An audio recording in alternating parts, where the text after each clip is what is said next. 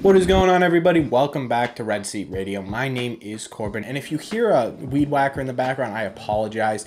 I tried to wait it out. It clearly is not stopping, and I need to get these videos done before this weekend where I'm going away. So if you hear that, I apologize. I'll try and get it out as much as possible. But what I wanted to talk about today is this offense, and specifically, I'm talking about Kiké Hernandez. Now, it's no secret that this Red Sox offense has not gotten off to a very good start, but Kiké Hernandez, besides Bobby Dahlbeck, is kind of at the forefront of that. He's hitting only 164, and no matter where you're putting him in this lineup right now, he doesn't seem to be able to figure it out. So what I want to do today is I want to go over a couple of different possible solutions for this Kiké Hernandez problem, and I want you guys at the end of it all to tell me which solution you would pick and which solution you would do if you were in charge of this team. But before I get into that, do me a favor, make sure you guys have hit that subscribe button if you've not already. We talk Red Sox content almost every single day, so if you're new here, don't be afraid to hit that button. Also, make sure you guys are hitting that like button as well. If you are newly subscribed or currently subscribed, it is the best way to help this channel out,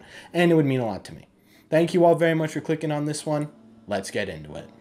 So what I did was I came up with 3 different solutions to this Kiké Hernandez issue. And the first one is simply replacement. And what I mean by replacement is not ship him out and see what we can get for him. What I mean by replacement is kind of similar to the scenario that we saw with Bobby Dahlbeck. Bobby Dahlbeck is another guy on this team who was starting the year and he was doing really poorly. He was hitting 143, I believe, and the Red Sox went out and they brought up Franchy Cordero, who, is he lighting the world on fire? No, but he's finding ways to get on base. We saw in the Atlanta series where he took 4 separate walks, something Bobby Dahlbeck was struggling with this whole year. Could there be a similar player out there that could do the same for Kiké Hernandez? And I think the answer is yes. That player is Hernandez, who we saw once this year when he came up and replaced Kiké after Kiké was on the COVID list, but Kiké came back the day after, so Hernandez wasn't up here for what, 48 total hours.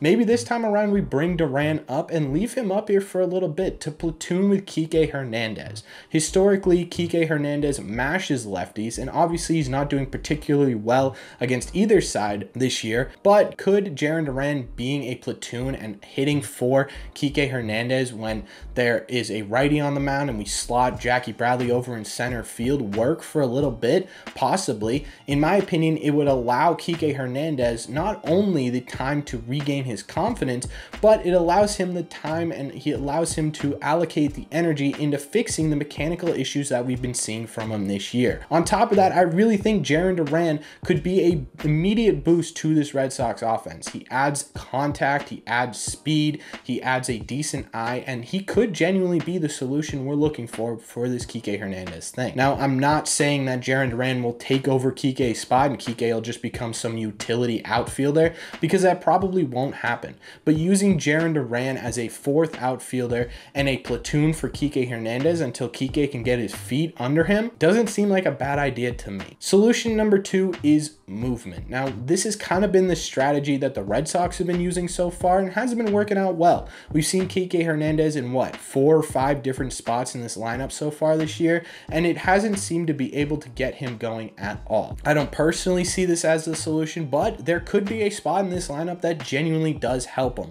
Is the 8th or 9th hole in this lineup what Kiké needs to get going? It allows him to have maybe even the first couple of innings strictly fielding so he can get his feet wet during the game. It allows him to watch every single player before him and see their approach, especially guys who are hitting really well right now, and maybe even mimic that approach at the plate for himself to get himself up and going. It allows him to focus a little bit more on his mechanics. So is moving him down in the lineup a solution? To me personally, probably not, but it is definitely a possibility. And the last solution I want to talk about is a pretty simple one, and that is time. Time heals all wounds, and right now Kiké Hernandez looks injured at the plate. So maybe the simple answer is just time. I know this is kind of a cop-out because obviously at some point time will heal Kiké Hernandez and Kiké will be back to who Kiké was. But why I bring this up is because I want to ask you guys, how long do you give, how much time are you giving to Kiké Hernandez to allow him to become the player that we know he can be? It's a long way to the top if we want to rock and roll here in this division, and every single game we play is a little less time that we have to do that.